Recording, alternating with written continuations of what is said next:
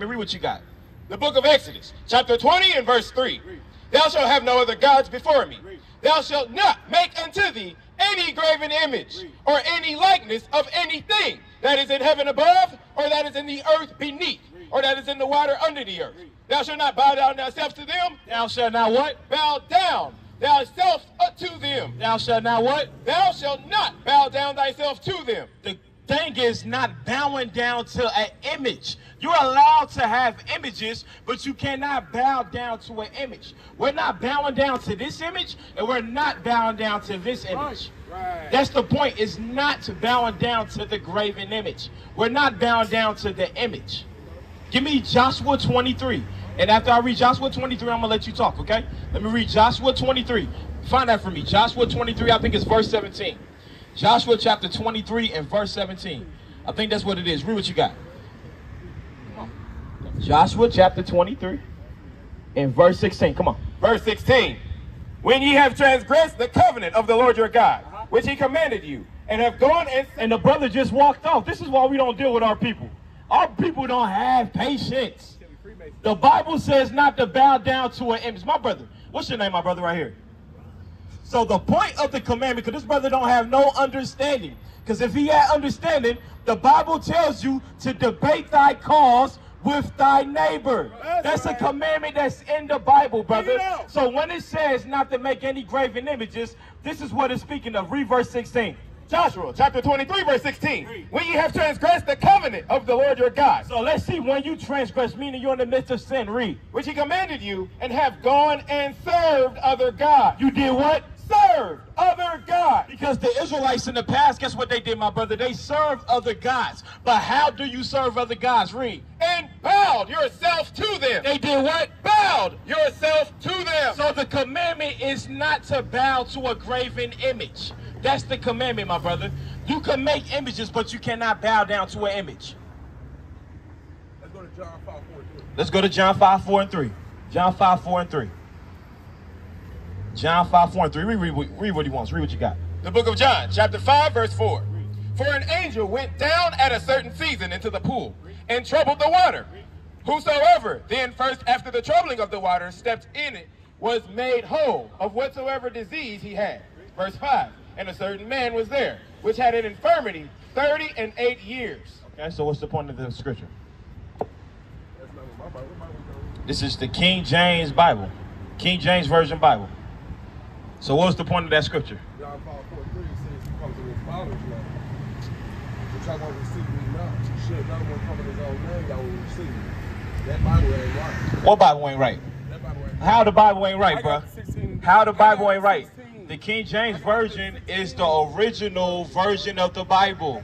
It's the closest to the Hebrew. It's the closest to the dialect that they spoke at that time. We overseas spreading the truth. We got schools in Africa. We got schools in Sierra Leone. We got schools in Jamaica. We got schools in Haiti. You said, why we calling nobody his name? Give me that about there's no tongue. No tongue. It's in Psalms. Find that for me. All right, give me Exodus 6 and 3. He goes by one name? Exodus 6 and 3. Then give me that. Exodus 6 and 3. Let's see what the God says. So this brother said God only goes by one name.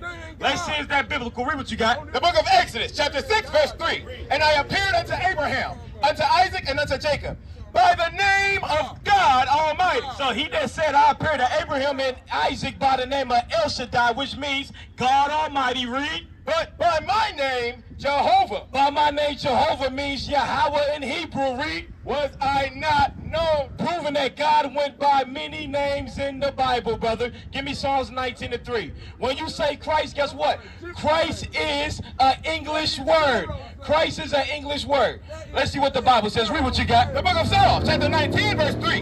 There is no speech. You hear what God says? There what? There is no speech. There is no speech, meaning there's no language. God hears you no matter what language you speak. Read. Nor language where their voice is not heard. So God says no matter what language you speak, and if you calling him Christ, if you calling him Yahweh, it does not matter. He hears what you're saying. Jesus and the Most High God went by many names. Give me that in Zephaniah. What's that? Zephaniah 9 and 6, right? The different names of God. You know what I want. You should know what I want. Zephaniah 9 and 6. God went by many names, brother. There's not no name that God's name is not heard in. There's no speech. There's no speech. What scripture says that? What scripture? What scripture? What scripture? What scripture? What scripture? What scripture? He said, I call my Father's name. What scripture? It's one name. What scripture? So why you lying? What scripture says that? Let's see what the Bible says. Read what you got. The book of Isaiah, chapter 9, verse 6. He said there's one name, right, brother? He said there's one name, right? Let's see what the Bible says. Read. For unto us a child is born. It says, for unto us a child is born. Talking about who? Jesus Christ. Yahweh shall read. Unto us a son is given. Unto us, the Israelites, a son is given. Read.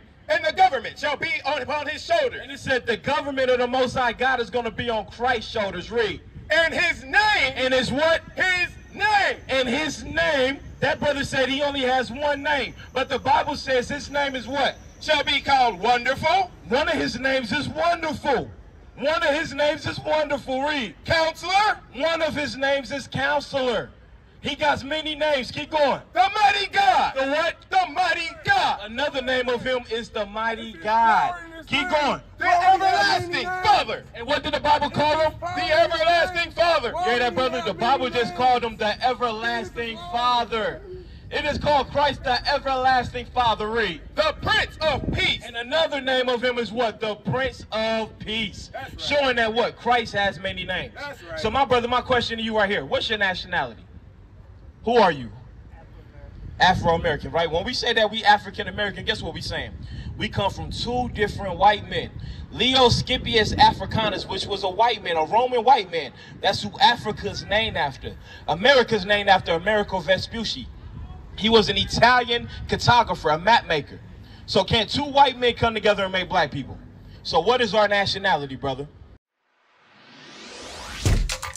Shalom, Israel. This is Bishop Nathaniel. I want you to know that you can view all our Sabbath classes live on IUIC TV. That's right, I said on IUIC TV.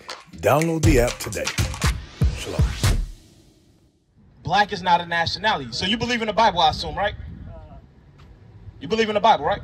So the reason why it's important to know your nationality, because guess what? Give me Luke 1:68. Salvation, right? It's salvation for all races of people. You believe so, right? I want you to understand this, my brother. Let me get this sign right quick. This sign, let me get this sign. Where the sign at? Where the sign at? Right there, there it is. Right here. My brother, flip that upside down for me. So guess what? A lot of stuff that we've been taught came from this man. Give me Isaiah 29:13 first. No. So us believing that salvation is for all races of people. God loves everybody. God loves the sinner and not the sin. Guess who that was taught to us by?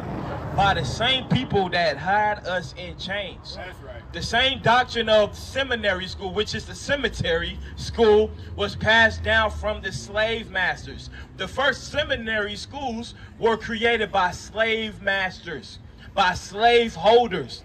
They the ones who gave us the doctrine that we have today. And we're going to show you that in the Bible. Read what you got. Isaiah chapter 29, verse 13. Wherefore the Lord said, for as much as this people draw near me with their mouth. He said blacks, Hispanics, and Native Americans who are the biblical Israelites. He said that we draw near to God with our mouth. Just like the brother coming up here saying all the doctrines that's in his mind, but nothing he said is in the Bible. God said what? Read it again. Wherefore the Lord said, for as much as this people draw near me with their mouth. Our people, we draw near to God with our mouth. I love God. They quote the scriptures, but don't do nothing that the scriptures say, right? Keep going. And with their lips. And with their what? Their lips. And with their lips, with their mouths, they what? Do honor me. Our people honor God with their mouth, but God said what? Read. But have removed their heart far from me. The Israelites, the blacks, Hispanics, and Native Americans, guess what? We removed our hearts from God. Right here, this is the start. During slavery, they gave us this image. Our hearts, our minds was removed from God. Hold that. Give me Galatians 1:6. This is how our hearts, our minds was removed of God. Because the people that enslaved us, guess what they did? They took our book and they taught us lies. One of the lies that they taught us that Christ was a white man.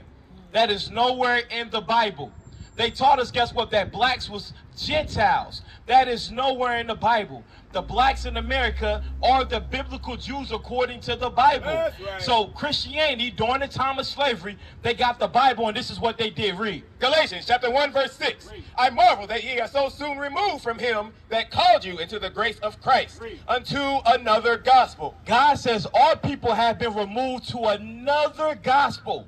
Not the gospel of the Bible. Not the gospel that Isaiah was following, that Peter was following, that Paul was following. They got driven to another gospel that is not of the Bible. Read. Which is not another, but there be some that trouble you and would pervert the gospel of Christ. What did the Christian church do? Pervert the gospel of Christ. So when the slave masters got our biblical text, what did they do? Pervert the gospel of Christ. The slave masters that had blacks and Hispanics in slavery, guess what they did? They pervert the gospel of Christ. They said, slaves, obey your masters. They gave you a white image of Christ. Right. They told you, guess what? You have to forgive your neighbors. No matter how much we oppress you, you have to forgive us. They perverted the gospel of Christ. This is a warning that Paul gave us. Now let's go back to what you had, Isaiah 29. So this is Isaiah. This is during the Syrian and Isaiah was warning us that this was going to happen in the future. Read it again. Wherefore, the Lord said, for as much as this people draw near me with their mouth, and with their lips do honor me, but have removed their heart far from me. Our hearts have been removed because what? They perverted the gospel of Christ. Read. And their fear toward me is taught by the precept of men. God says our fear towards him was taught to us by who? By the what? By the precepts of men. What men taught us the Bible? The slave masters. The same people that oppress us today. So how did they pervert the gospel of Christ? I asked you a question. Is salvation for all races of people, right? And in the church, they would say yes, right? And you agree, right? So now let's see what the Bible says. Remember, we've been removed to another gospel, not the gospel of the Bible. So let's see what the gospel of the Bible says. Give me that. Luke 1:68, read. Luke chapter 1 verse 68. Blessed be the Lord God of Israel. So my brother, I want you to adhere. We read in the New Testament and it says what? Blessed be the Lord God of Israel. We're reading the New Testament and it said, blessed be the Lord God of who? Of Israel. Does that say everybody? Did that say everybody? That didn't say everybody. Hold that. Give me Malachi chapter 3 and verse 6. This is what we got to understand. What's your name, my brother? Ron. Brother Ron. My name is Benaiah. This is what we got to understand. God does not change. In the Old Testament, guess what? God was for who? For the Israelites. In the New Testament, guess who's God's for? For the Israelites. And we're going to read that out the Bible. Read what you got. Malachi chapter 3 verse 6. For I am the Lord, I change not. God said what? I am the Lord, I change not. God said he does not change. So we got to examine the Bible. Remember, when we was in Egypt, God killed the Egyptians for who? For the Israelites. So if God did that, does God change? If he wasn't for all nations then, he's not for all nations now. What is a nation?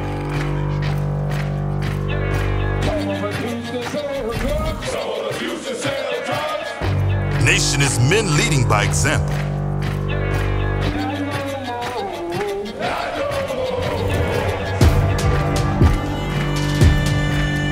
Nation is family.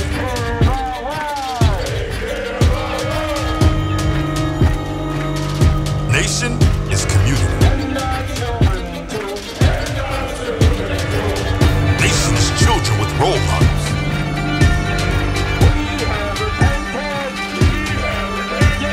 Nation is unity.